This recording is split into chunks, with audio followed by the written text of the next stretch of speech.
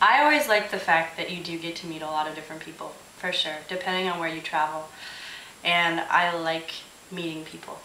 I never used to be. I used to be really shy. There are a lot of really nice girls that you meet, a lot of nice people, and a lot of interesting places. And I wouldn't have been to a lot of places that I've traveled to if it hadn't been for modeling. I've always wanted to go to Paris. That was the top place on my bucket list of places that I wanted to travel. And so out of all the places that I have been, that was one of them that I was very pleased to check off my list. But Japan was a place that I would have never ever considered going for fun, you know, just for personal travels. No, never in a million years. But I went there and I've been there 3 times. So it's obviously somewhere that I kind of enjoy.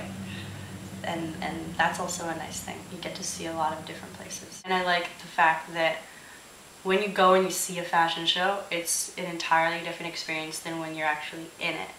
And you can go and you can sit out there in the bleachers and you can look at the girls on the runway, but you don't know what's going on back there unless you've been back there. And I've been back there and I know what it's like, and I know that it can get kind of crazy, but I love that about it, you know, the fact that I know something that none of these other people sitting beside me know. And it's kind of like a club. It's a secret club and yeah. I'm a part of it, and it's okay.